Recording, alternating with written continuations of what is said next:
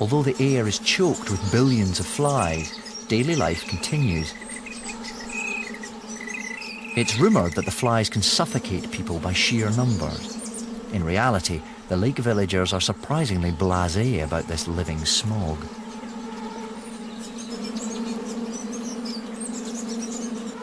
Eventually, the flies take a rest, covering every available surface as they break off from their mating rituals.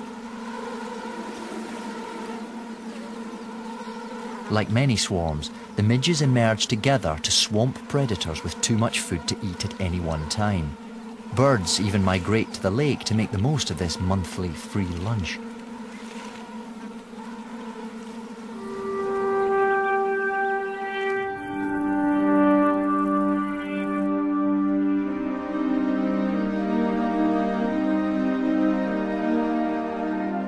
But it's not only birds that can't bear to see so much protein go to waste.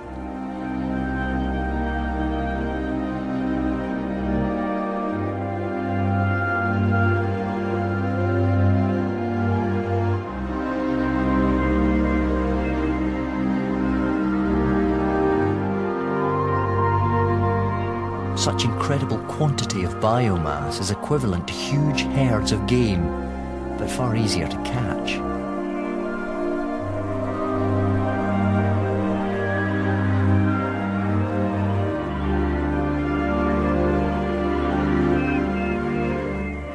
A frying pan makes the perfect weapon.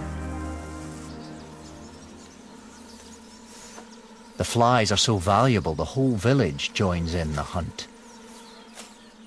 The saucepans have been dampened first to make the flies stick and then clump together.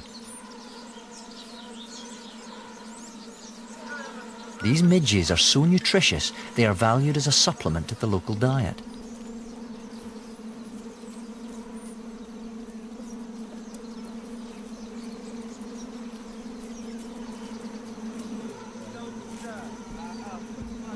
Each patty contains 500,000 flies and has 7 times more protein than the average beef burger.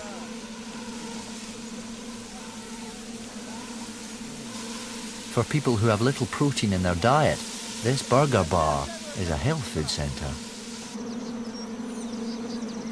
Each village has its own recipes, but fly burgers always go like hotcakes.